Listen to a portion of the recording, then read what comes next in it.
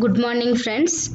Today I am going to explain the program 5 showing practically.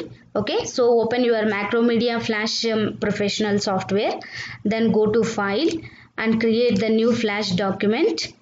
This one, create the new flash document. Okay, so then in the layer 1 frame 1 you can insert any symbol like a circle or square, whatever it is, any symbol whatever you want, you can draw like this. After that right click on this image and convert to symbol. Click on the convert to symbol.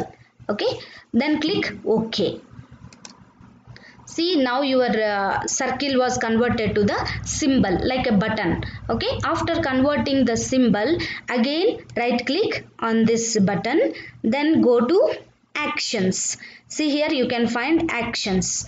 Click on the actions. See, here the window will open. This small pop-up window will open. Here you can write the code on, press, open the brace, start, drag this, comma, true, close, then close, again on, release button, release the button, close, then open the brace, stop, drag, yes. And see, check carefully if any mistakes is there and all, everything clearly. Yeah, close this one. Okay, so after writing the code, you can check the errors. See, by clicking this symbol, check the syntax, it is correct. Whatever the script you written here, it is correct or not, you can check by clicking this symbol. Yeah, see, the script contains no errors, that means no problem. Okay, then okay. After that, go to control, test movie, execution. Okay, test movie.